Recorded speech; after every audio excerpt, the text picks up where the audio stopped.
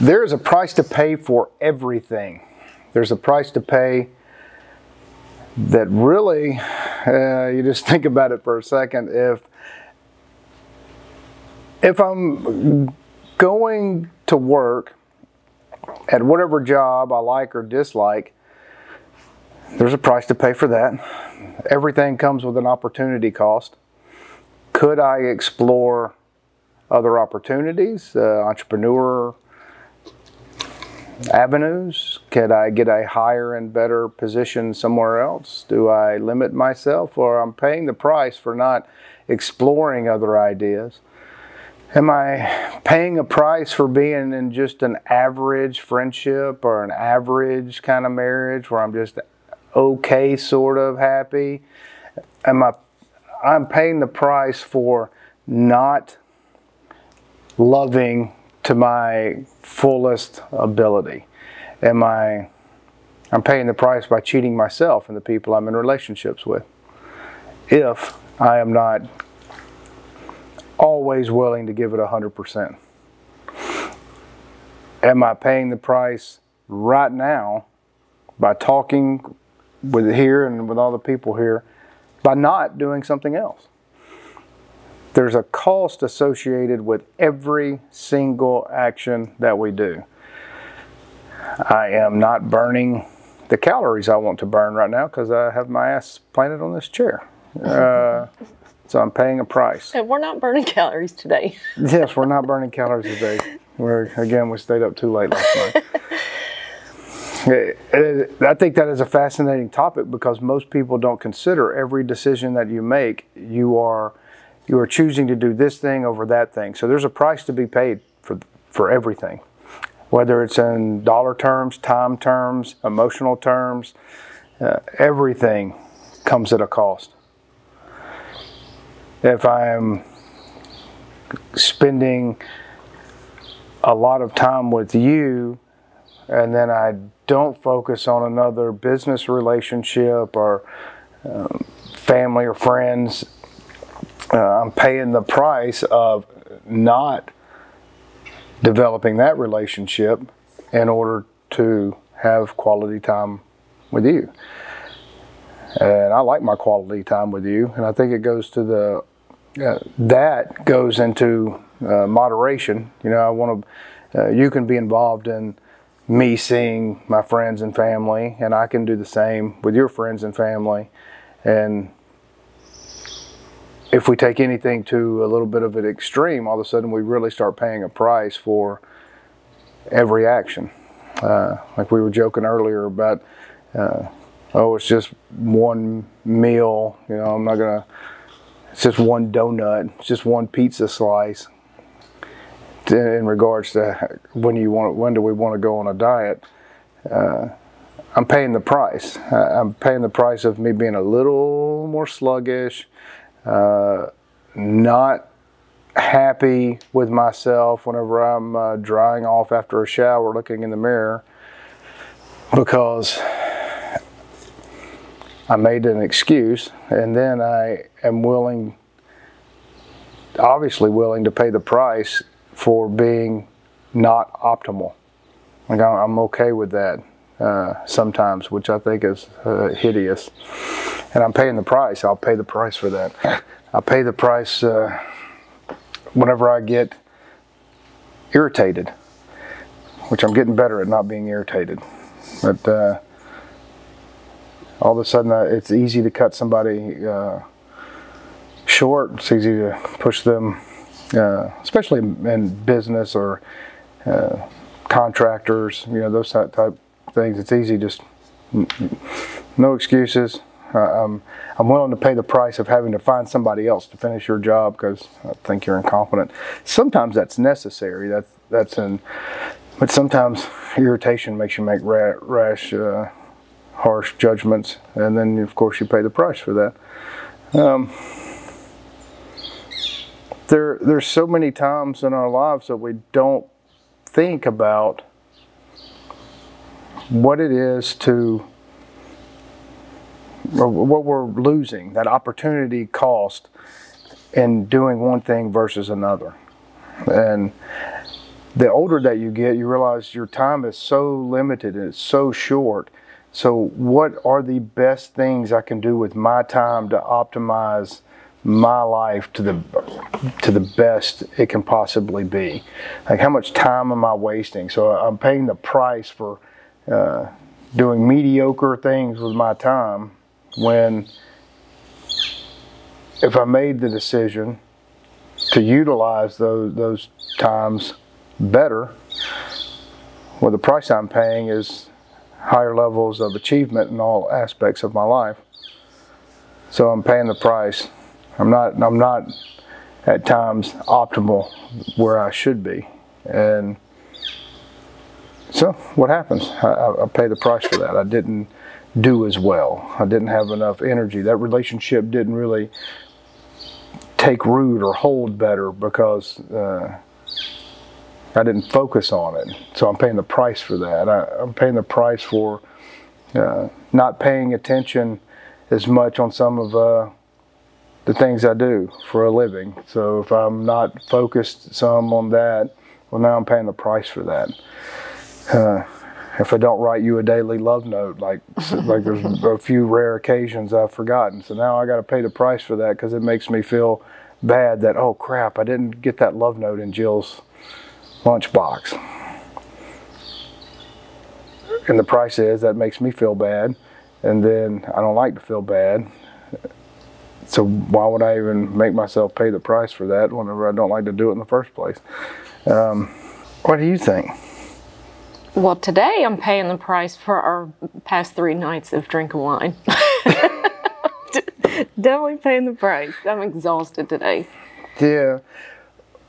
That is a good... Even though we had just phenomenal time, lots of late nights, good conversation. That's a great point too, because what is the price? Like, what are we willing to pay to strengthen all those relationships that have been here this weekend? And, you know, the people come over, we have great food, great wine.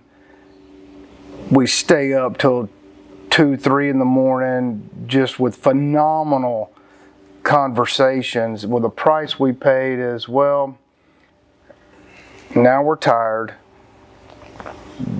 but that's a price I'm willing to pay. Like, I'm willing to be tired today to be able to have those conversations, those strengthening of bonds. Those are very valuable things to me. So I'm willing to pay that price. I'm willing to say, all right, well, I'm a little tired. Now, the excuse is I just had too much wine, and I'm paying the price for that, and I should have been a little bit more cognizant of, you know, hell, I'm had a couple of more glasses of wine than I should have. You know, it's kind of hard to do sometimes. So, you know, I'm making another excuse. That's hard to do.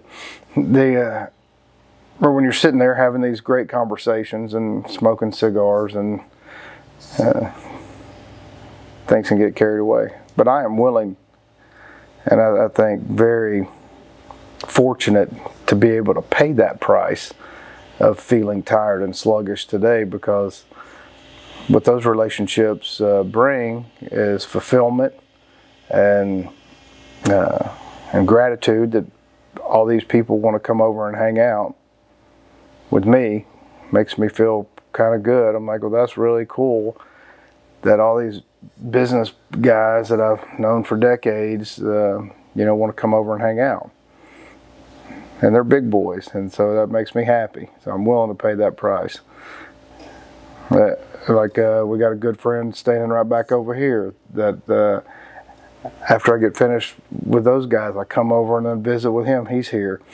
And am I willing to pay that price to stay up that extra hour to visit with him after I'm already tired? Man, I love paying that price. So we just have to decide what prices are we willing to pay. You said something a second ago before the cameras were rolling.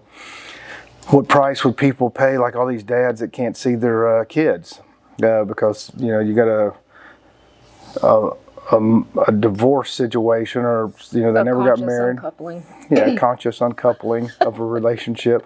Well, there are some women in the world that will not allow their kids to see their father just out of spite. Like go to any length to keep their kids away from the dad. Right, and not that for wants to be there. Yeah, not any real justifiable reason other than they just want to be scornful and vengeful. So that is, what price are you willing to pay as a father? You know, I can't afford it. I can't afford to go to court. Well, I mean, you don't really need an attorney. You can figure it out. So the price that they would pay is that they miss out on watching that kid grow up, and then that relationship may or may not blossom later in life. Who knows? Well, then you pay the price of what damage do you do to yourself. Like if you're the father and you're not, you can't afford an attorney. I mean, Which is so unfair. That's so unfair. You certainly can know how to read and know the rules. You can go to court without an attorney. There are ways to do it. So you can pay the price to learn what to do, figure out what those rules are, file whatever you need to file. There are no excuses in that regard that are valid. It's just, what price are you willing to pay? Like what price? Like some of these business friends of mine, that they've made some great sacrifices in their life and risk to achieve, and they paid the price of sleepless nights, sweating it out, not knowing if things are going to work out. Time away from their family. Yeah, a lot of time away from their families. Those are prices that they were willing to pay in order to benefit themselves and their family. So you have to figure out where those balances. How can I better balance that and pay the price where it's the best you can, beneficial for everybody around you and who you love. But hell, I did that too all growing up. I mean, from 25 to my early 40s. Jeez, man, I didn't care what it took. I paid any price for achievement. Like, I didn't care if it meant I had to stay up late cultivating these relationships, if I had to drive to wherever to see a deal or do deals. Man, it was just, I didn't care. I was gonna do it. I wanted that. I wanted to pay that price. And by paying that price, you know, that ends up creating dividends. But then at the same time, you know, what did I lose? I don't think I really lost anything. It was just a gain. So if you're going to pay the price for something, try to figure out to make it a gain the best you can. I mean, I probably did sacrifice some relationships, but they were probably needed to be sacrificed anyway. So good. I think that is great. And I just wonder, the prices that we pay, like the prices we pay for, you were using the proverbial donut, you know, like I'm gonna do that. And the price I'm going to paying is being dissatisfied with myself. It's going to be turning off my lover. The regret. The regret, the self-doubt, the self-chastisement. You know, just you're like, look at you. What's wrong with you? You know, we want to be loved and wanted. We want to be wanted physically. So if we're doing things that aren't advantageous to that, then or that promote that, well, we're paying a price. And sometimes we get addicted to paying negative prices. Like we feel like people get comfortable being in negative circumstances, and they're paying the price of not having positive outcomes in their life because we are paying the price to stay in negative situations. I think having kids, you pay a price when you decide to have a child because you lose sleep, they're crazy expensive, you have to miss out on their activities because you have to work to support them. So there's price to pay just having a child. There's a price to pay for every relationship. Like every single relationship comes with a price. Time, energy, effort. And if you're not willing to put in time and energy and effort into a relationship, and you're not willing to pay that price, then that relationship, that friendship, that marriage, it will suffer. And then that's the price you pay. Yes. That is a fact. Well, I'm not paying that price because you're smoking hot and I love you. Well, I love you too. I think it goes to the whole point that in our podcast, the whole stream of these hundreds of podcasts is that we should be aware. Like the underlying theme is be cognizant. Like, okay, I'm paying the price for something that I don't want. So if I want to pay the price of something that I do want. I want to have the life that I want. So I need to figure out what is that cost and how do I pay for it. That's the whole theme of life, I do suppose. And wow, we have a lot of really cool interviews coming up. Like we have 2 next week that whenever y'all are breezing through the old YouTube and Odyssey and all that, wow, fantastic guests coming up. So I hope that y'all will find some value in those, because geez, what extraordinarily people and extraordinary lives. So I'm really anxious about that. They're almost as interesting as Jill, but not quite. So thank y'all for joining us. If you're in the local area, come out and see us every Sunday at 1:30, and go to our website, visit us, hang out, mysticsoftexas.com. See you next time.